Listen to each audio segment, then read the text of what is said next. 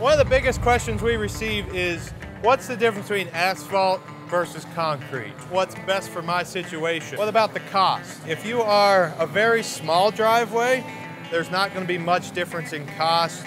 In fact, asphalt might be more expensive even if you have a very small driveway. And that's where sometimes we recommend, hey, go ahead, use concrete. It makes more sense for you. But again, you don't have that benefit of snow removal and salting. So we still have a lot of customers use asphalt. Now where we real big advantages come in is on the long driveways. You know, you're talking anything over 100 feet. That's where asphalt comes in. It's a lot less expensive than concrete. So you're getting a lot more bang for your buck. And here's what drives that cost.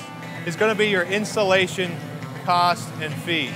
And with asphalt, we can come in, we can prep it, and we can knock it out within a day. And you can use it the very next day or the day after, no harm, no foul. A lot of the difference is the material. Concrete is a little more expensive material-wise than asphalt, and then the labor to install. That's the biggest difference between those two. Just give us a call. We love working with it through our customers. We have the knowledge needed to help you understand which one's best for you.